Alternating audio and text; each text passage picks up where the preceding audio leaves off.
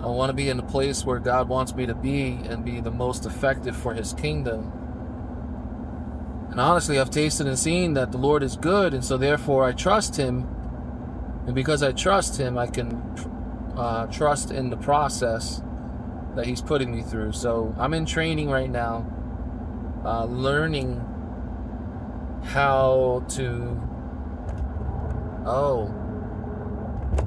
what I'm learning is how to be content with wherever I'm at. Maybe that's what Holy Spirit's teaching me. I just heard that in my heart right now. That I'm learning to be content in whatever sphere I'm in. Paul talked about, Him being sufficient in all things, whether He had much or He had lack. Because He knew that God is His sufficiency, and the truth is God's my sufficiency. And I guess sometimes I get a little heavy-hearted because I have the responsibility of leading my family.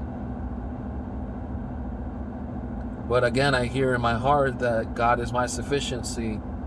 And if He's my sufficiency and He knows the responsibilities that I have because He's given them to me, then He's the sufficiency of my families as well. So, I don't know, that's pretty interesting. That's definitely something to consider and go before God on.